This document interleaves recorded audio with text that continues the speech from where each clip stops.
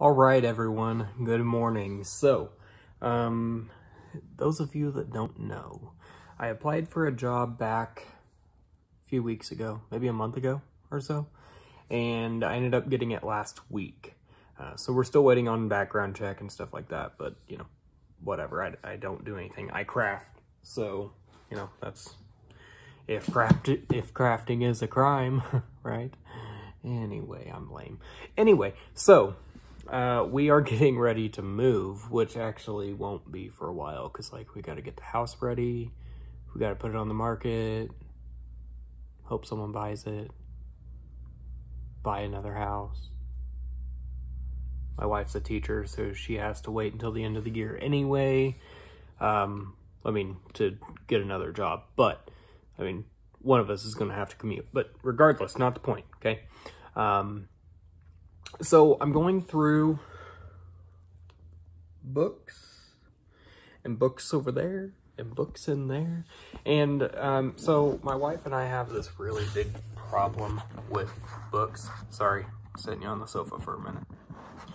We have this problem with books, right? And we love books. And we buy books like this.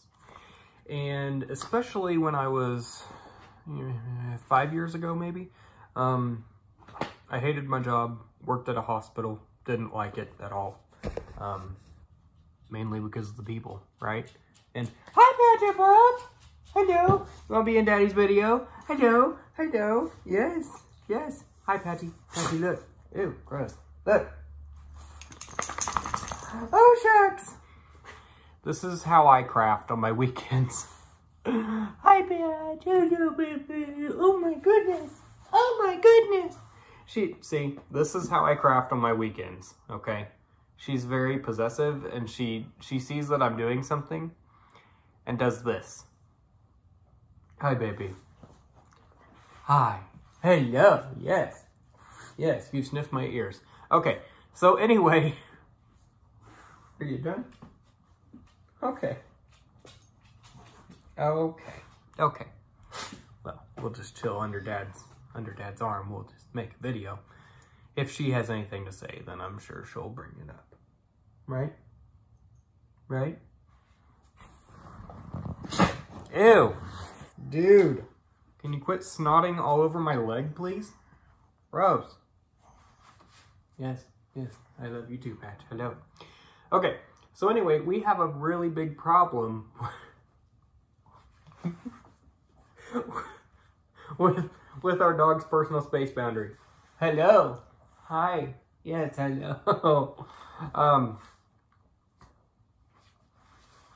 Wendy, if you're watching this, Leo has nothing on Patch. Leo's small, cute, and sits on your table. Patchy's large and just gets in your face and your lap, and you're everything. So anyway, we have this problem of buying books, okay, because my wife is an English teacher, and I just like books, and so we've got like 1 million books. Well, my wife actually shocked me before I got this job, and she went over through all the books in the bookshelves in our master, and she got rid of a lot of them, and then she still kept quite a few because, you know, book collection.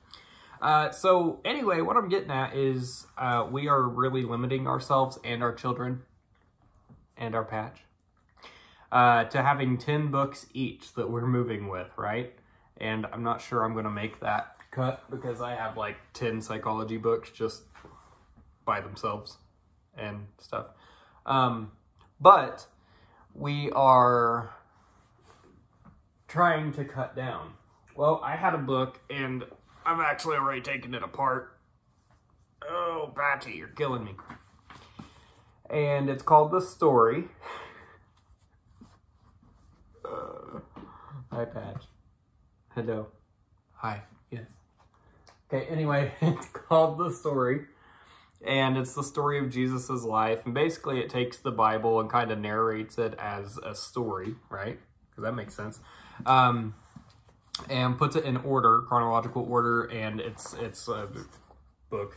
And so you can read through that. Now, here's the thing, is I have had this book for like 7 years, and I made it about this far because it followed a set of sermon for a church I used to go to.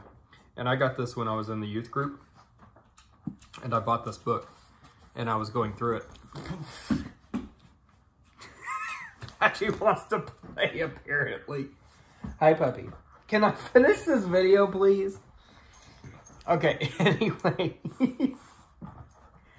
Give me the toy. Give me the toy. Okay, so, I got this book, and I made it like a chapter in and then kind of lost interest in it because, again, I was in the youth group and, like, it was definitely the, like, adult, you know, I don't know. It was like, I just wasn't there yet, right?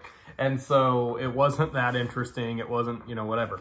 So I was holding on to it in the hopes that I would keep the book and read it later and take notes and all that, because then I did turn into that person. But then, you know, life happens and I didn't yet.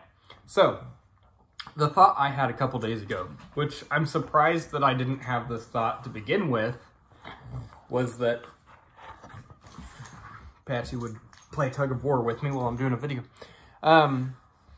was that, you know, we're always looking for book pages to use. Okay, wait, maybe we're not looking for book pages to use, but we're always using book pages in some sort of way. And I know Tina from Shabby Dabby Doodah has done a series of mass makes where she's used quite a few book pages, right?